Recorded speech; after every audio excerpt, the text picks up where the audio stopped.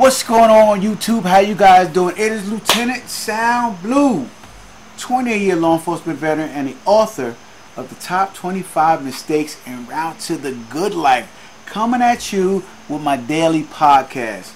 Now, this podcast is already underway because as I was driving home from work, I started thinking about some things that I wanted to talk about when it came to what gets you going, what gets you excited, and how you determine your commitment to a project, to a person, to your goals, to things. So that was on my mind. I needed to get that out quickly before I lost it. You know, sometimes when I'm commuting to work and I'm listening to other podcasts or other things, or even music, man, I am inspired to talk to you guys about things that get me excited. And commitment gets me excited, man. Being committed to something gets me excited. So in the earlier podcast, I was talking about my wife telling me that I was a very intense individual when it came to working out and training. And so as I thought back, as I do when my wife tells me a critique, I try to learn from it. And then I thought to myself that that is the type of person that I want to work with. I want to work with somebody who is like me. Somebody who's committed to something. Somebody who is serious about something. Not somebody who's wishy-washy about things, but somebody who is committed to their goals. Somebody who is serious about achieving the things they want to achieve in life. And so if I can't work with that type of person, then my intensity usually chases away other people. So and that goes for everything that I do, man. It goes for physical fitness and working out and training people. It goes to what I'm doing now, which is coaching and teaching and mentoring people.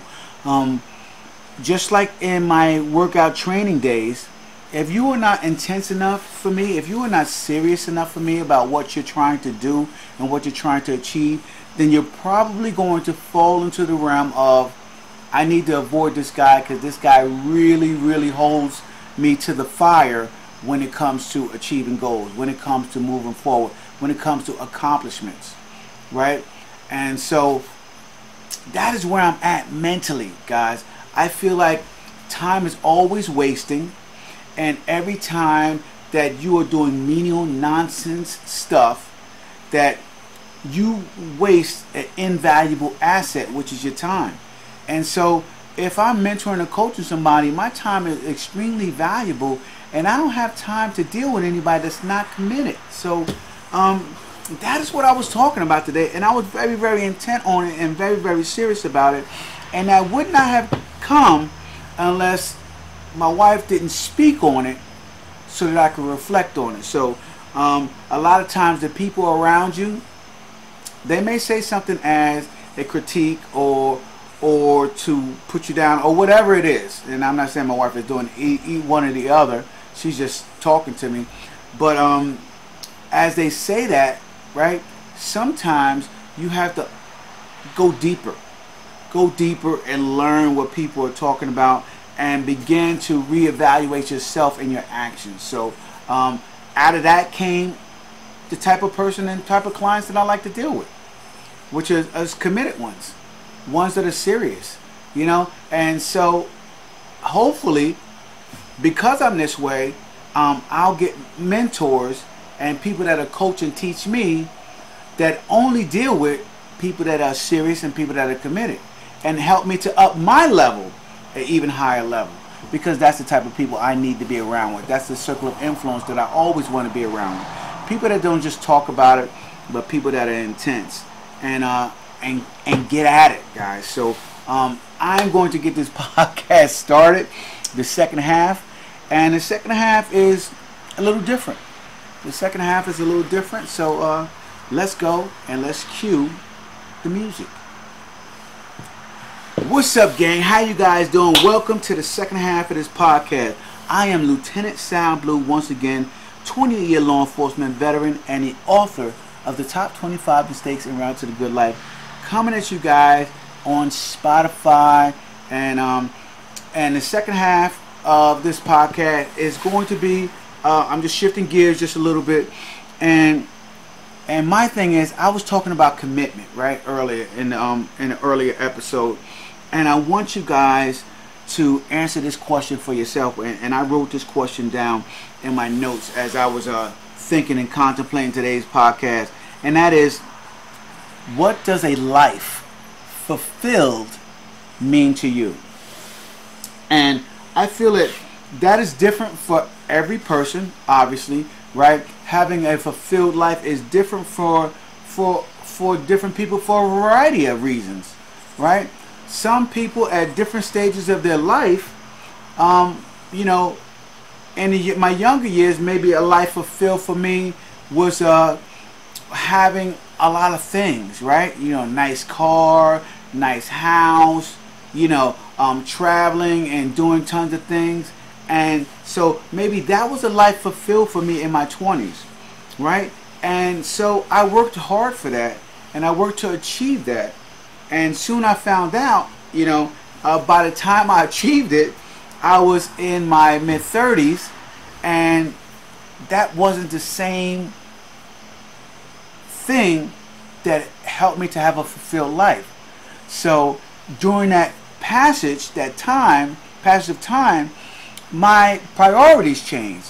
And because my priorities changed, what the meaning of a fulfilled life for me was different in my 30s than it was in my 20s, right? So there I go, and not understanding that, I re-geared my life to have some different things that I felt were a fulfilled life, right? And those things were just being a solid individual at work, and making achievements at work, and moving up the ladder at work to create an atmosphere where I was the boss, and I was making decisions, and so by the time I achieved that, right, I was in my mid-40s. And when I got to my mid-40s and I reached that goal, I soon realized that was not what a fulfilled life was for me. It wasn't the achievements at work. It wasn't that. And so if it wasn't money and fast cars, right, and if it wasn't achievements at work and notoriety, right, at work, or fame in my circle of influence, as I like to call it, then what is it? So I began to revamp my life to see what was fulfilling to me. And as I am into my 50s, what I soon realized was that it changes. It changes at a rapid rate, and what is fulfilling to you in your life has to be flexible, guys. It has to be flexible. Your life needs to be as flexible as possible when it comes to achieving what you want out of life. That is what it needs to be. Your life needs to have some flexibility in it. You have your goals and your main goals and things that you want, right? There are things that you want, things you desire. I'm now in my 50s. Most of the things that I want are to give value to as many people as possible, through my business, through my books, through my courses, my audios, and coaching, teaching, speaking. I want to give as much value as possible to people. And so that is what I want. And the second thing that helps me be fulfilled is to make sure that my family is okay, right? That my family is taken care of, and that my family is comfortable, and we can travel as a unit, as a family, and enjoy life and enjoy things and the world, and not come home to the worry of bills and how we're going to pay this and how we're going to pay that. So that is like my second priority.